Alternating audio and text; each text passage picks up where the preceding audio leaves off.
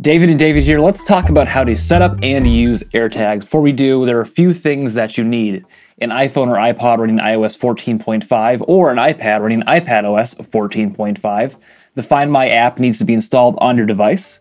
Your device needs to have Bluetooth turned on, and your device needs to be connected to the internet. That can be Wi-Fi or cellular data. Perfect.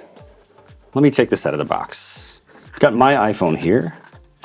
There we go. There we go, nice and easy. If you notice that two of them are missing, it's because I gave a couple of them away, but I haven't set them up on this phone. I actually haven't set them up myself before. Great, let's do it. We're an expert. All right, here we go. Taking one out.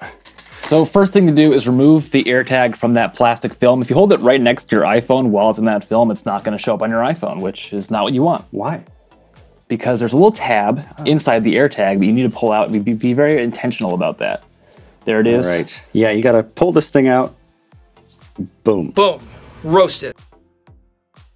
And there it is, right on your iPhone. How about that? Tap connect. Name AirTag. This one is going to be for my keys. All right. Register your AirTag to your Apple ID. Blur out that. Yeah. David's keys. Setting up.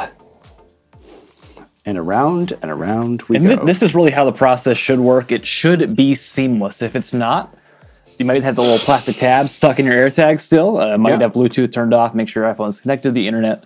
A couple of minor things. Right. David's keys. They are currently with me.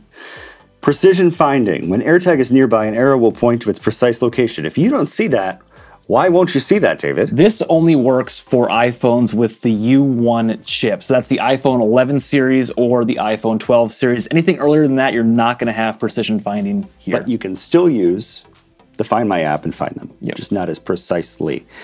Play sound, find your AirTags, Find My app, directions, and maps. If Apple Maps can get you there, it's going to try. Questionable. Questionable. View in the Find My app. All right, you're in 40 to 64 Westfield Way.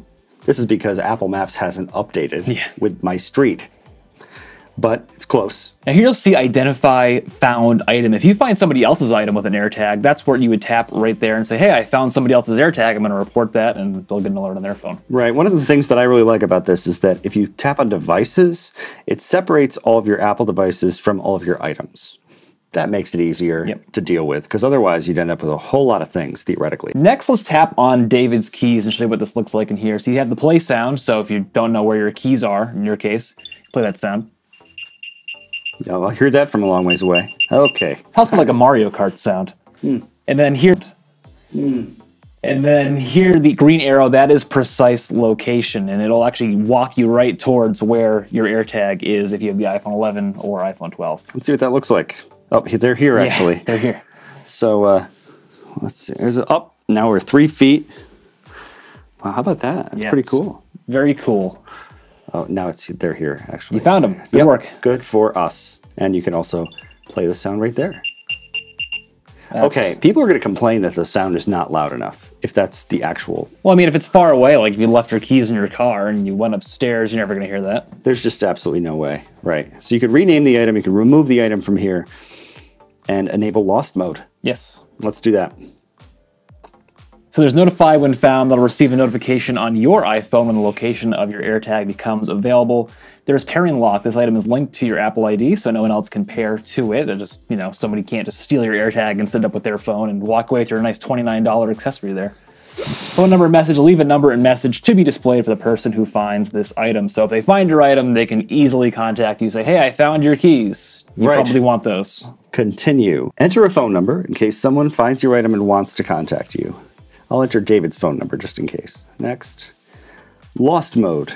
Summary. Notify when found. So under summary, we see this feature can only be enabled when you're not in close proximity of this item. Well, that's probably good for users then, because they're trying to activate lost mode and their AirTag's actually not lost. It's right nearby, so. Right, so this item, so yeah, we can't change that right now. Yeah, if you're grayed out. I would also say, call me maybe. Call me maybe. This item has been lost, so call me maybe. Text me instead. Yeah. Activate. Uh-oh. They're in lost mode. Uh-oh. How do we get out of lost mode? I don't know. Oh, boy. Turn off lost mode. You just tap on there and turn it off when you get your item back. Easy. Boom. I like it. It's pretty cool. So one of the things people are talking about is what is the Bluetooth range of these devices, and Apple doesn't publish a specific number. So anywhere between 30 and 300 feet is a good guess. Like, that's not very specific. It's kind of a ballpark. But well, I think we should go test it. We can go test it. Let's do that. Later on, we're going to go test that. Yeah.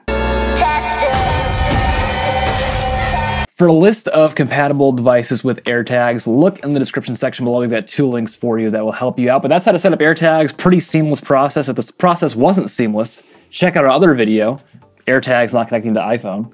Yep. And that'll help you fix the problem. But wait, there's more. David, did you know that over 90% of our viewers are actually in lost mode themselves? Well, how can we recover them? We can recover them by them hitting the subscribe button. That would be great. On our channel. We'd really appreciate that. About 7% of the people who watch our videos subscribe, and we're trying to get to 9%. Yes, that's how to set up AirTags with your iPhone, iPad, or iPod. Give this video a thumbs up. Leave a comment down below with any of your questions and your thoughts on AirTags. A lot of people are concerned about privacy with AirTags. I think we should do a video on that. We're going to do a video on that as well. Leave a comment down below with any thoughts on that. And once again, thanks for watching.